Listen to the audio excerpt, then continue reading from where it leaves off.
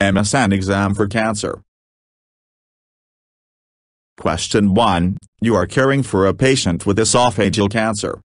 Which task could be delegated to the nursing assistant? A. Assist the patient with oral hygiene. B. Observe the patient's response to feedings. C. Facilitate expression of grief or anxiety. D. Initiate daily weights.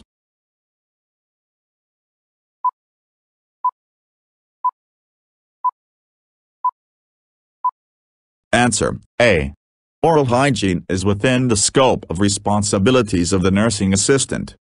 It is the responsibility of the nurse to observe response to treatments and to help the patient deal with loss or anxiety.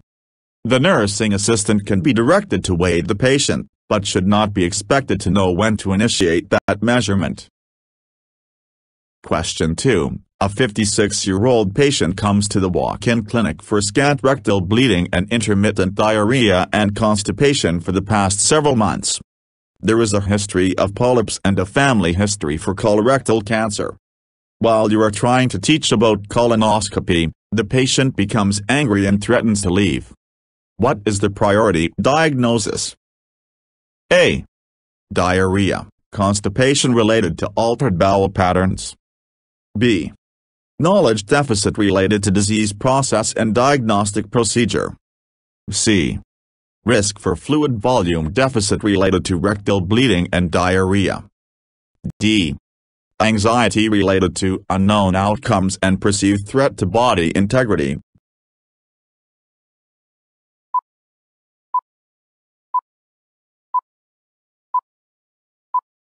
Answer: D.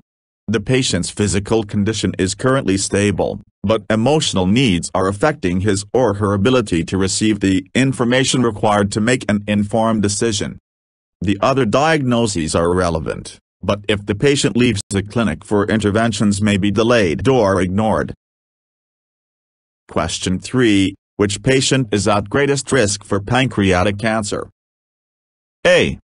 An elderly black male with a history of smoking and alcohol use. B. A young, white obese female with no known health issues. C. A young black male with juvenile onset diabetes. D. An elderly white female with a history of pancreatitis.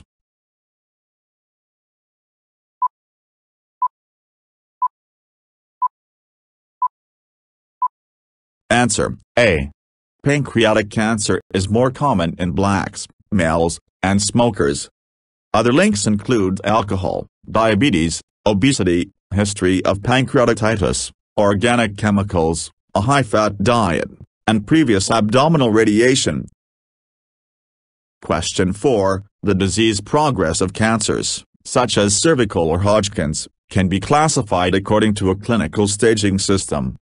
Place the description of stages 0-4 in the correct order. A. Metastasis. B. Limited local spread. C. Cancer in situ. D. Tumor limited to tissue of origin. E. Extensive local and regional spread. Underscore, underscore, underscore, underscore, underscore.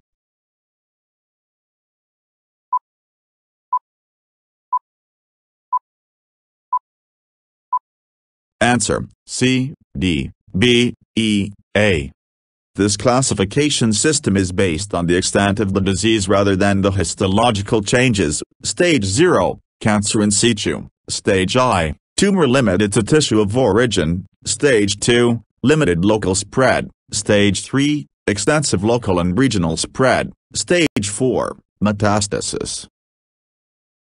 Question 5. In assigning patients with alterations related to gastrointestinal GI cancer, which would be the most appropriate nursing care tasks to assign to the LPN, LVN, under supervision of the team leader RN? A. A patient with severe anemia secondary to GI bleeding. B. A patient who needs enemas and antibiotics to control GI bacteria. C. A patient who needs pre-op teaching for bowel resection surgery. D. A patient who needs central line insertion for chemotherapy.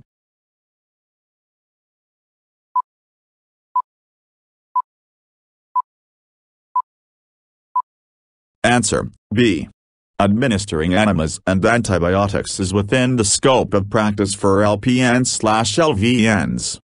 Although some states may allow the LPN/LVN to administer blood, in general, blood administration, preoperative teaching, and assisting with central line insertion are the responsibilities of the RN. Question 6. A community health center is preparing a presentation on the prevention and detection of cancer. Which healthcare professional RN, LPN, LVN, nurse practitioner, nutritionalist should be assigned to address the following topics? A. Explain screening exams and diagnostic testing for common cancers. B. How to plan a balanced diet and reduce fats and preservatives. C. Prepare a poster on the 7 warning signs of cancer. D. How to practice breast or testicular self-examination. E. Strategies for reducing risk factors such as smoking and obesity.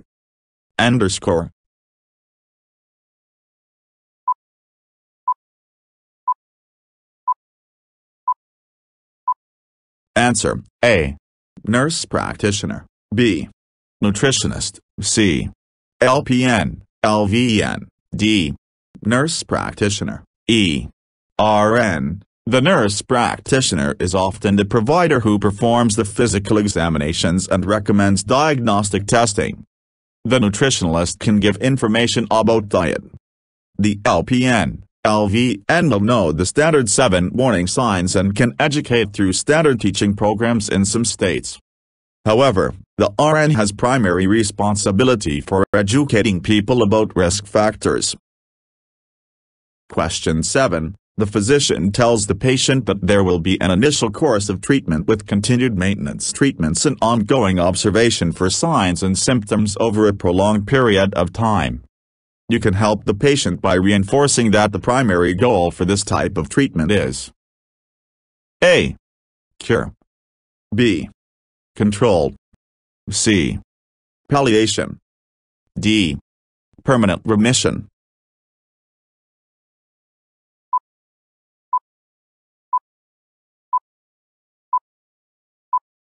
Answer: B.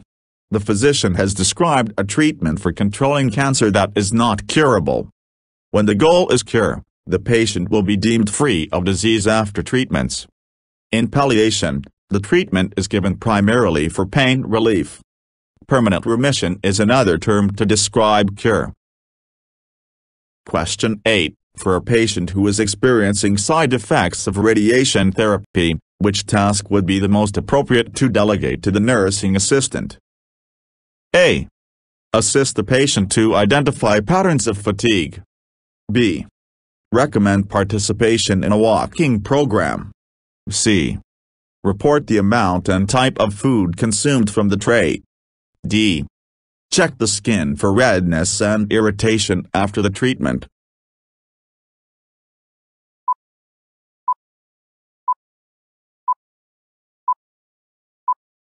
Answer: C. The nursing assistant can observe the amount that patient eats or what is gone from the tray and report to the nurse. Assessing patterns of fatigue or skin reaction is the responsibility of the RN. The initial recommendation for exercise should come from the physician. Question 9. For a patient on the chemotherapeutic drug vincristine, which of the following side effects should be reported to the physician? A. Fatigue. B. Nausea and vomiting. C. Paresthesia. D. Anorexia.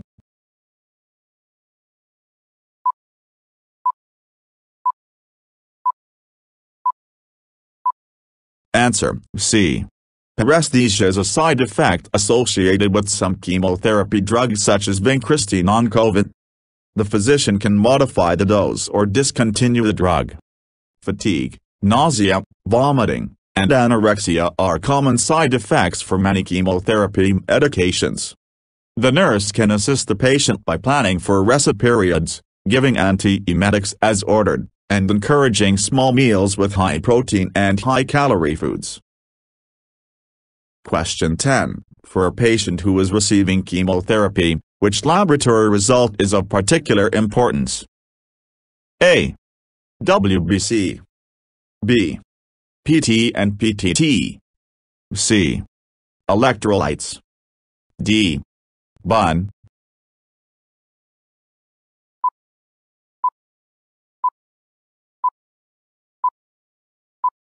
Answer: A. WBC count is especially important because chemotherapy can cause decreases in WBCs, particularly neutrophils, which leaves the patient vulnerable to infection.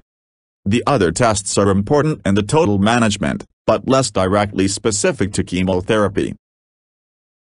Question 11. For care of a patient who has oral cancer, which task would be appropriate to delegate to the LPN, LVN?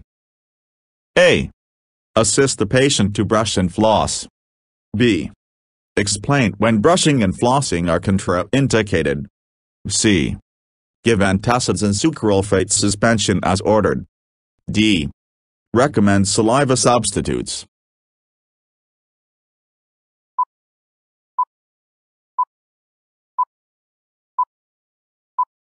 Answer: C. Giving medications is within the scope of practice for the LPN, LVN. Assisting the patient to brush and floss should be delegated to the nursing assistant. Explaining contraindications is the responsibility of the RN. Recommendations for saliva substitutes should come from the physician or pharmacist. Question 12. When assigning staff to patients who are receiving chemotherapy, what is the major consideration about chemotherapeutic drugs? A. During preparation, drugs may be absorbed through the skin or inhaled. B. Many chemotherapeutics are vesicants. C. Chemotherapeutics are frequently given through central nervous axis devices. D. Oral and venous routes are the most common.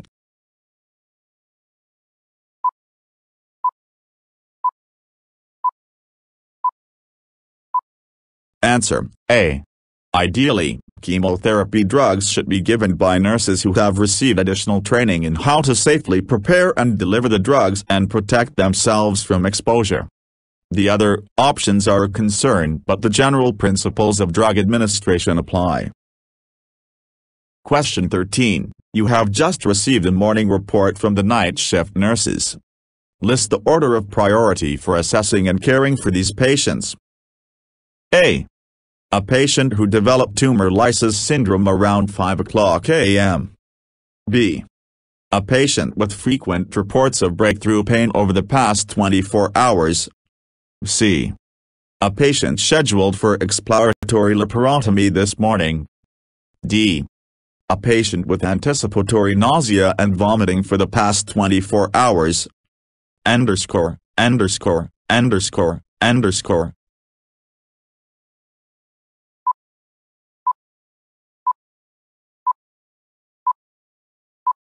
Answer: A, C, B, D. Tumor lysis syndrome is an emergency of electrolyte imbalances and potential renal failure. A patient scheduled for surgery should be assessed and prepared for surgery. A patient with breakthrough pain needs assessment and the physician may need to be contacted for a change of dose or medication. Anticipatory nausea and vomiting has a psychogenic component that requires assessment, teaching, reassurance, and antiemetics. Question 14. In monitoring patients who are at risk for spinal cord compression related to tumor growth, what is the most likely early manifestation? A. Sudden onset back pain. B. Motor loss. C. Constipation. D. Urinary hesitancy.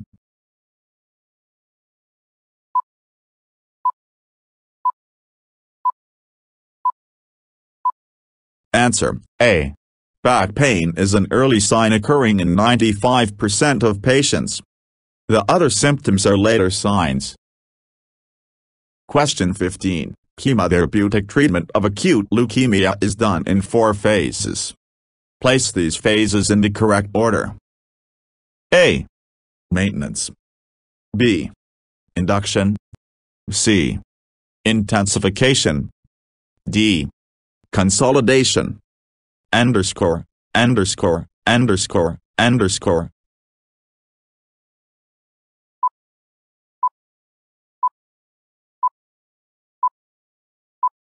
Answer: B, C, D, A. Induction is the initial aggressive treatment to destroy leukemia cells. Intensification starts immediately after induction, lasting for several months and targeting persistent, undetected leukemia cells. Consolidation occurs after remission to eliminate any remaining leukemia cells. Maintenance involves lower doses to keep the body free of leukemia cells. Question 16. Which set of classification values indicates the most extensive and progressed cancer? A. T1N0M0. B. Tn0M0. C. T1N1M0. D. T4N3M1.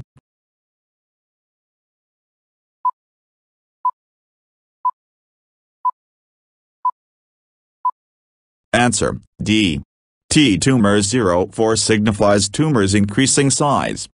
N. Regional lymph nodes 03 signifies increasing involvement of lymph nodes. M. Metastasis 0 signifies no metastasis and 1 signifies distal metastasis. Question 17. For a patient with osteogenic sarcoma, you would be particularly vigilant for elevations and which laboratory value? A. Sodium. B. Calcium. C. Potassium. D.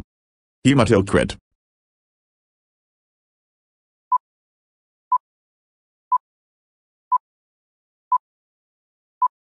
Answer: B. Potentially life-threatening hypercalcemia can occur in cancers with destruction of bone. Other laboratory values are pertinent for overall patient management but are less specific to bone cancers. Question 18. Which of the following cancer patients could potentially be placed together as roommates? A. A patient with a neutrophil count of 1000/3. B. A patient who underwent debulking of a tumor to relieve pressure. C. A patient receiving high-dose chemotherapy after a bone marrow harvest. D. A patient who is post-op laminectomy for spinal cord compression.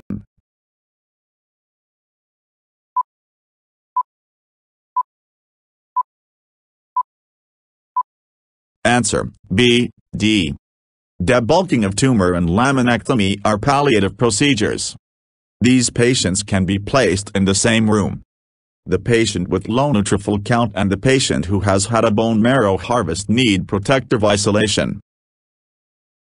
Question 19. What do you tell patients is the most important risk factor for lung cancer when you are teaching about lung cancer prevention? A. Cigarette smoking. B. Exposure to environmental, occupational carcinogens. C. Exposure to environmental tobacco smoke ETS. D. Pipe or cigar smoking.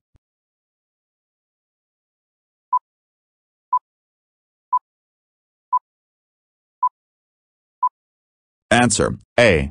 Cigarette smoking is associated with 80 to 90% of lung cancers. Occupational exposure coupled with cigarette smoking increases risks. ETS increases risk by 35%. Cigar smoking provides higher risk than pipe smoking, but both are lower risks than cigarette smoking. Question 20. Following chemotherapy, a patient is being closely monitored for tumor lysis syndrome. Which laboratory value requires particular attention? A. Platelet count. B. Electrolytes. C. Hemoglobin. D. Hematocrit.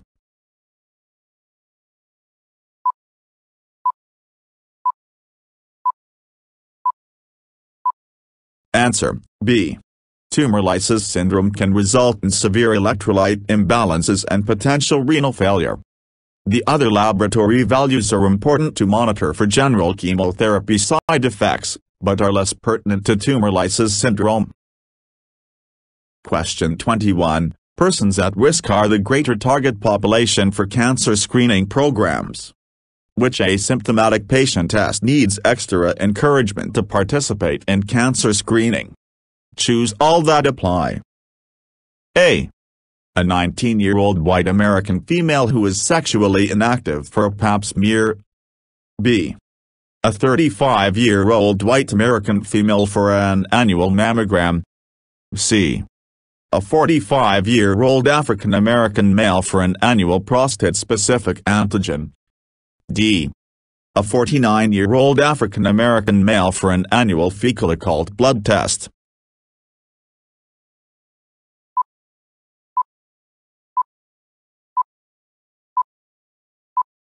Answer: A, C.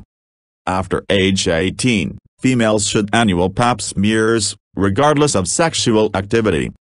African American males should begin prostate-specific antigen testing at age 45. Annual mammograms are recommended for women over the age of 40. Annual fecal occult blood testing is recommended starting at age 50. Question 22. A patient with lung cancer develops syndrome of inappropriate antidiuretic hormone secretion (SIAD). After reporting symptoms of weight gain, weakness, and nausea and vomiting to the physician, you would anticipate which initial order for the treatment of this patient? A. A fluid bolus as ordered. B. Fluid restrictions as ordered. C. Urinalysis as ordered. D. Sodium-restricted diet as ordered.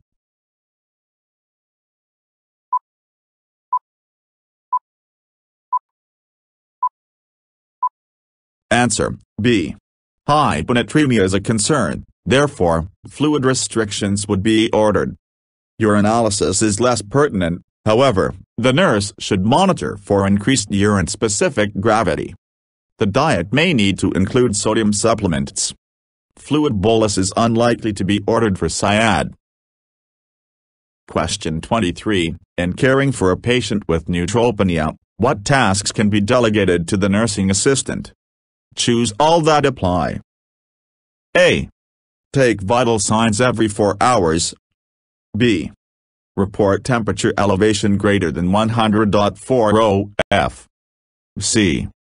Assess for sore throat, cough, or burning with urination. D. Gather the supplies to prepare the room for protective isolation. E. Report superinfections, such as candidiasis. F. Practice good hand washing technique.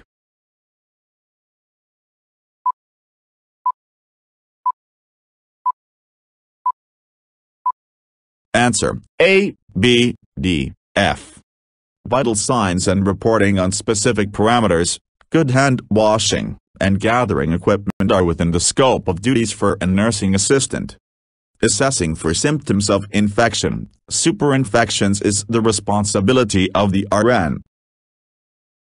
Question 24. A primary nursing responsibility is the prevention of lung cancer by assisting patients in smoking, tobacco cessation. Which tasks would be appropriate to delegate to the LPN, LVN? A. Develop a quit plan. B. Explain the application of a nicotine patch. C. Discuss strategies to avoid relapse. D. Suggest ways to deal with urges for tobacco.